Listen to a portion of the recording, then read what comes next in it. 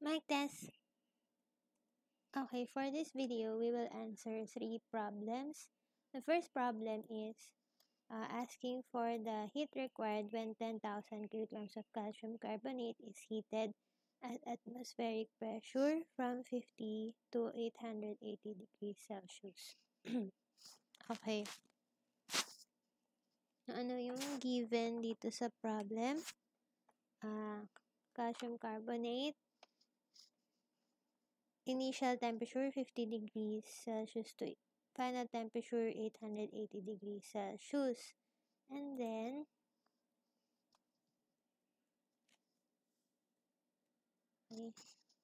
new problem na. Yung pressure during this time na nag-change in temperature siya is constant at atmospheric pressure. So, ano yung pwede nating gamitin na equation pag ganon? We can use yung equation na hindi, sinabi ba na ano siya? Let's assume na it's behaving as teka. Buksan natin muna yung mga C. Okay, appendix yun, heat capacities for solids. Heat capacities, di ba? For solid, yan, calcium carbonate. Yan. So, pwede natin gamitin yon. CP over R, ito. A, B, at saka yung D na constant. Okay? So, ano ibig sabihin pag 10 to the 3, ito, nasa column nung table. Pag pinresent siya na 10 to the 3, ibig sabihin, itong value na to ay 10 to the negative 3. Pag naman nakapresent siya na 10 to the minus 5, ang value dito ay 10 to the 5, yung totoong value. So, ito yung kailangan natin, yung sa calcium carbonate. Lakihan ko ng konti. Yan, calcium carbonate. Yung nasa second row. So, before that, ito muna yung working equation natin. Okay? Ano yung working equation natin? Delta H is Cp dt from T1 to T2. Okay? And then, alam natin yung dt, diba? Kasi, yun yung temperature final minus temperature initial. Yung Cp yung natin. Kukunin natin yan doon sa equation. Gagamitin natin tong equation na to. So, if Cp over R equal to A plus B T plus dt to the negative 2, i-transpose natin yung R sa kabilang side para Cp lang yung nasa left side ng equation. So, in fact, ano siya, R times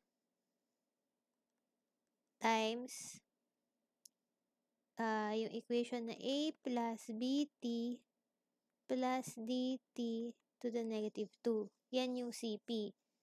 And then, times DT. Okay? From T1 to, integrated from T1 to T2. Nakuha ba? Ulit, kasi yung CP over R, according sa reference natin, ito yung equation niya. Tinranspose lang yung R sa kabilang side ng equation para maging CP lang. Okay? Ang gagamitin natin ngayon na R, tingnan muna natin kung ano yung sinabi dito, kung meron siyang may sinabi ba na gamitin na R? Parang wala naman. Pero, Kelvin dapat yung temperature na gagamitin. And applicable lang siya up to Tmax. Tingnan natin kung ano yung Tmax ng calcium carbonate. 1,200. Buti na lang yung given sa problem, 880 degrees Celsius.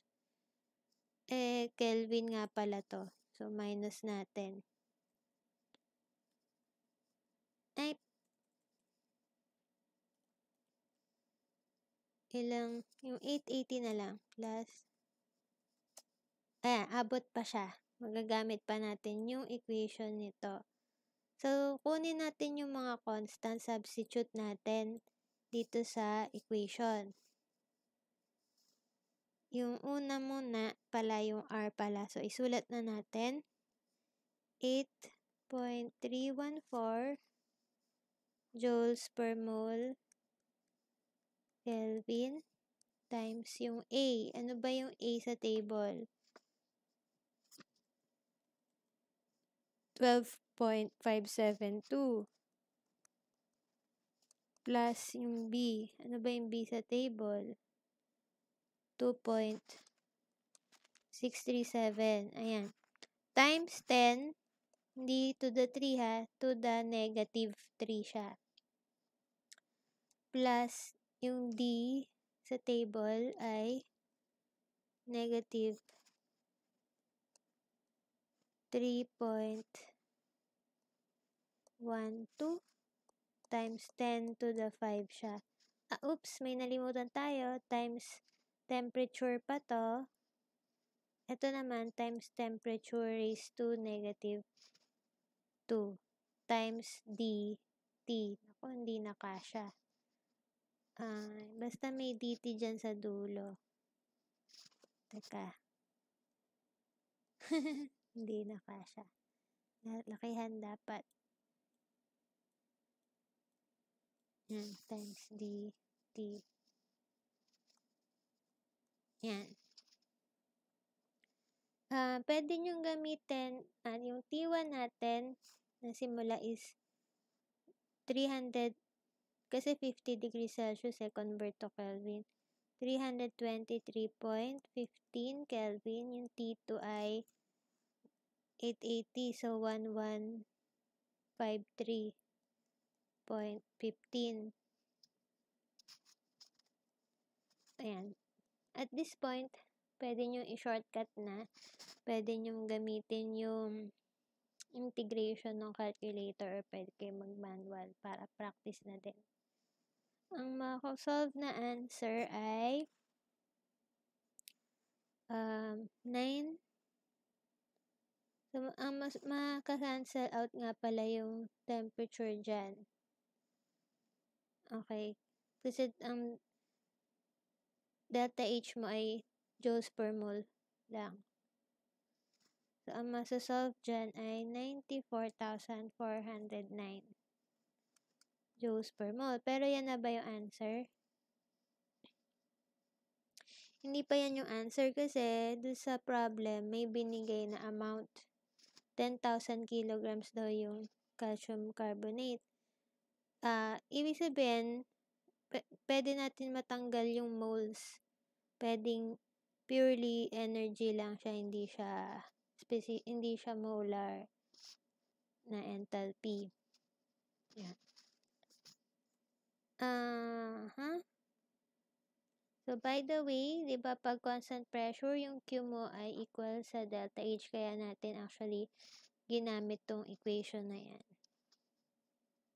So, calculate, gawin natin in terms of, joules lang. Yung 94409 joules per mole, multiply natin ang number of moles. So, hindi natin alam, pero alam natin na 10,000 kilograms. So, paano yung gagawin? Diba? I-divide natin ng molar mass, which is for calcium carbonate,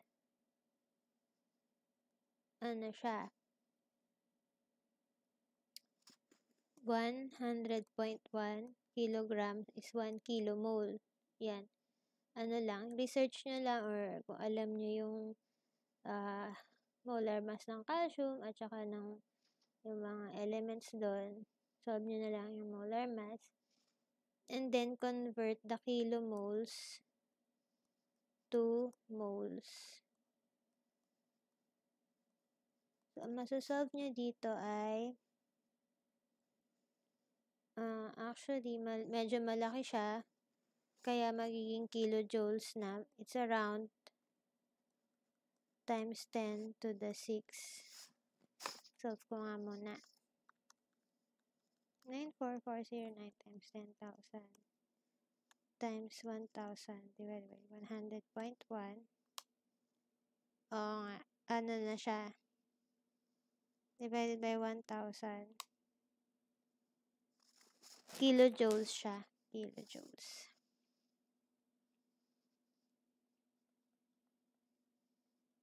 Okay? So, yan yung heat transferred.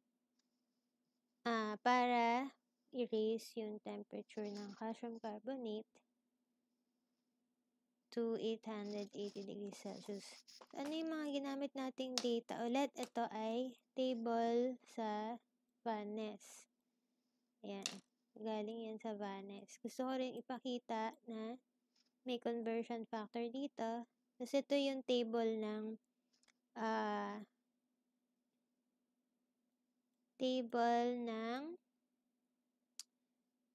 yung mga critical temperature, critical pressure, ito yung eccentric factor. Yan, dyan din yung makukuha. Okay? Next problem. For a steady flow through a heat exchanger at approximately atmospheric pressure, what is the final temperature when heating? The amount of 800 kilojoules is added to 10 moles of ethylene. Initially, at 200. Sige, ano na lang muna to. Next problem. Medyo mahaba na eh.